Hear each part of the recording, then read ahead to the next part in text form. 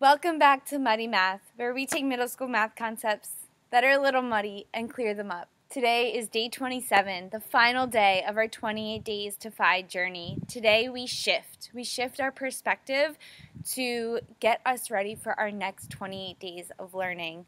This journey has brought me so many new opportunities to learn and reflect on myself as a learner and a teacher and a YouTuber.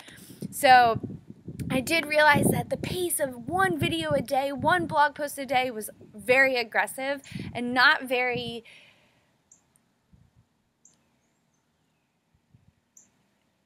a great contributor to my focus on myself and my family.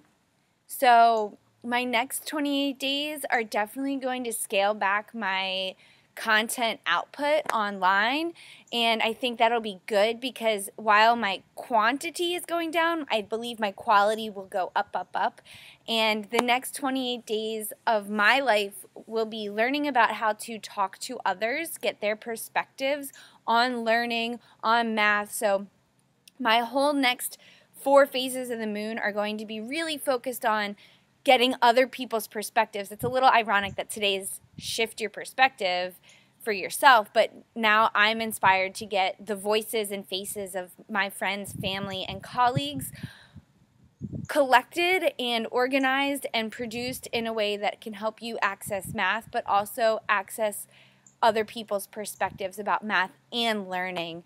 So stay tuned to Muddy Math. Check out the blog post for day 27 on muddymath.com. I really go in deep to how this 28 days has changed me dramatically as a learner and as a person and as a family member and as a stay-at-home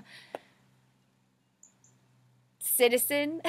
I do encourage you to determine what your next 28 days of learning is going to be about and embark on that.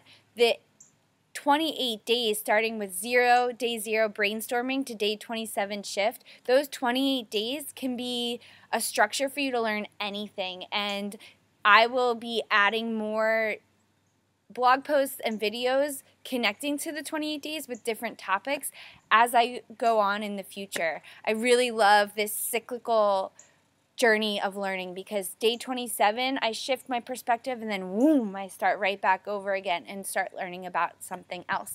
So thank you for showing up. Thank you for being here. I'm so lucky to be able to bring my ideas to my viewers and be a part of something way greater. We are human because of each other. I am human because of you. Can you shift your perspective about yourself and learning to bring on some new understandings and some greater knowledge and some fun struggle and epic fails along the way? Trust your instincts. Note your needs. Where are your attention voids? I'm proud of you. Let's be human and learn together. Signing off. Until next time.